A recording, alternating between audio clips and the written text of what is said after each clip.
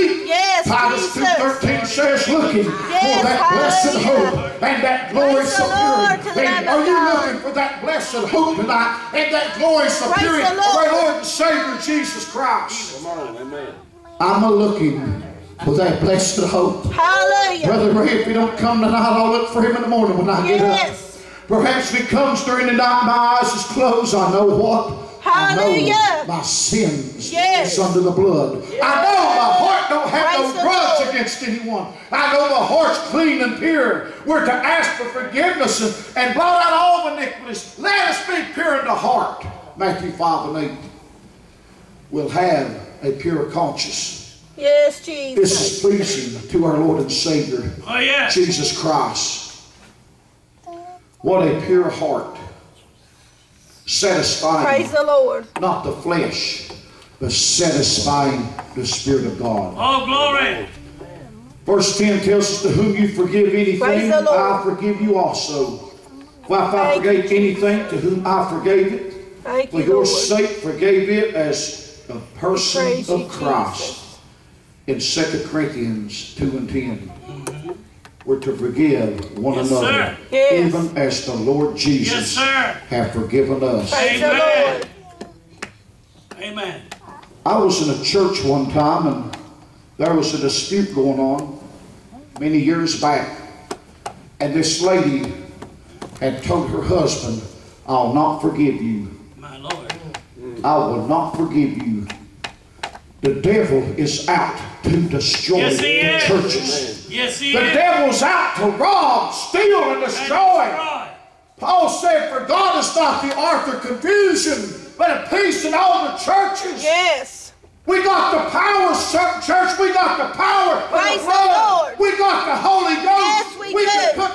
We can put Satan under feet tonight. Hallelujah. Praise the Lord. Praise the Lord. He said, ask anything in my name of what? I will do it. How many wants to see it done? Yes. How many wants to see your church to grow? Hallelujah. How many people wants to see it saved as we've been seeing in revivals in West Virginia and in Moore, South Carolina? We just give you the glory, Jesus. God's still on the throne, my friend. Yes, he is. All we have to do is love the Lord thy God with all thy heart, soul, mind, body, and spirit. Hallelujah. Love you one another as I, the Lord thy God, has loved you. We are to love one another. Christ showed such love toward us that he gave his only begotten Son. What a love. In John 13:1. Now before the feast of the Passover, when Jesus knew this hour was come, that he should depart out of the world unto the Father. Having loved his own which were in the world, he loved them even until the end. Hallelujah. Will we love one another tonight, even until the end? Come on, will we love one another with the pure love until we draw our last breath? Or will we have something in our heart against someone or somebody? Lord, I love you. My goodness, my friend, we can have a powerful service. Jesus. We can just see the smoke, Brother Ray. What a service we had over Brother Ray's this morning. Oh my goodness, the power of God. Did you know God's not dead? He's still alive. Right. He's still alive. He's the same in Ohio. He's the same in West Virginia. He's the same in Lucasville, Ohio, the Church of God. The same at Freedom Life. The same in Moore Bible Baptist Holiness Church. He's the same in the Pentecostal Great Falls. He's the same everywhere. He hasn't changed, but we have changed. Give him a hand clap of praise in the house of God. Hallelujah. I'm the Lord my God. I change not. That's what he said. Let God be true and every man a liar. Yes. For he is the King of kings and the Lord of lords. Hallelujah. Brotherly love in verse 4.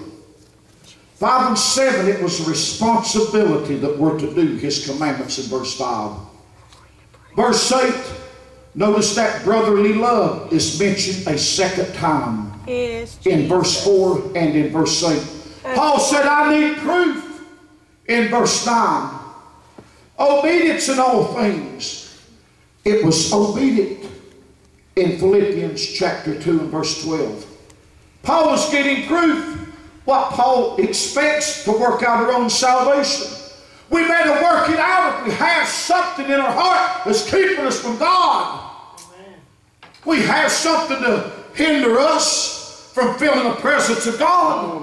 All we have to do is confess our sins, and He is faithful and just to forgive us of all of our sins. He's a faithful God. He's a just God. He's an everlasting God. He loves you. He loves me. He died for our sins.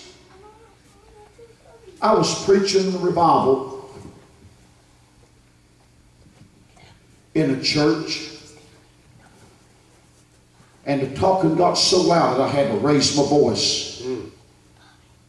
And I had to keep raising my voice. And I asked the congregation, can somebody tell me the last 10 words I just said?